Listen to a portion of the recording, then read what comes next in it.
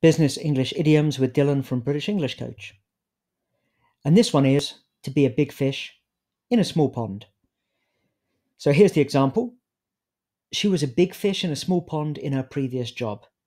But working for a multinational like KPMG will be a shock to the system for her. A shock to the system is an expression we use to say something will be a very, very serious shock, a big change.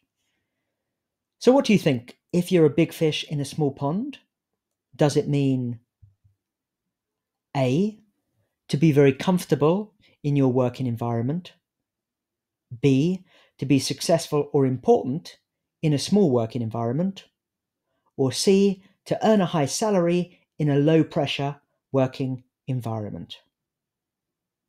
What do you think? Let's have a look at the example again. She was a big fish in a small pond in her previous job. Working for a multinational like KPMG will be a shock to the system for her. Option A, B, or C. And the option is, or the correct answer, I should say, is B.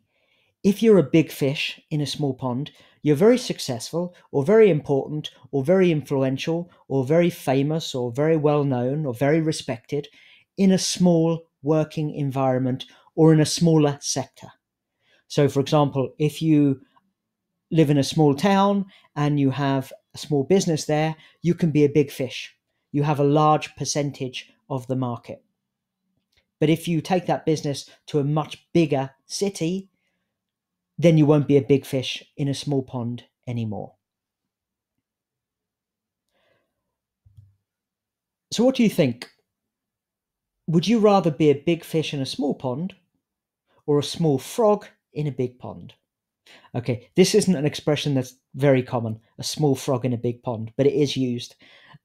But what about you? Do you prefer to be important but in a smaller working environment?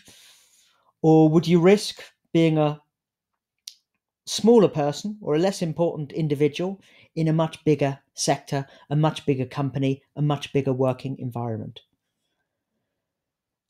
And many people find it difficult to move from being a big fish in a small pond to working for a larger company or in a larger sector.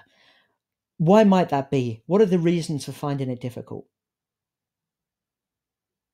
It's a big problem for lots of companies, isn't it, when they try to expand and move into another market, into another area, into another sector, because they find out they're no longer so important, successful in this new environment.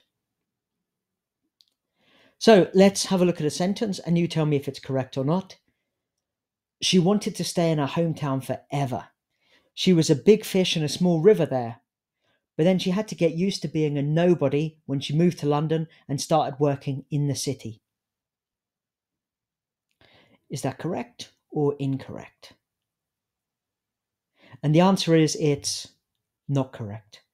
It should, of course, be she wanted to stay in her hometown forever. She was a big fish in a small pond there. But she had to get used to being a nobody when she moved to London and started working in the city. So remember, it's a big fish in a small pond. You can use the expression a small frog in a big pond, but I must admit I would never use that. I think it's used more in American English than British English. So that was another business English idiom from British English Coach. Speak to you in the next lesson.